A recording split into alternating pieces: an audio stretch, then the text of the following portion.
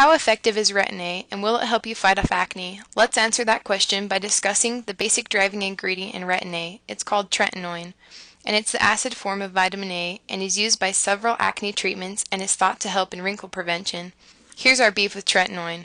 It's known for its nasty side effects, and whenever that happens, we want to make you aware of them. Keep in mind, side effects are common amongst many acne treatments. Unfortunately, that's just the name of the game. There are some we feel that are effective and limit these side effects. You can find those on the website.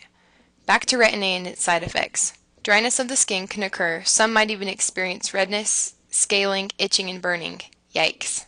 Retin-A might not be the best team player. It's been known to have a negative reaction to some types of skin and hair care products.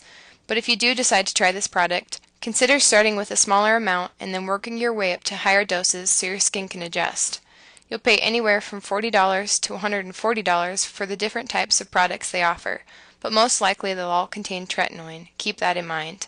Browse through the website here and maybe it'll answer your questions. We think there are better products out there. You can find more info on the website at getacnetreatments.com.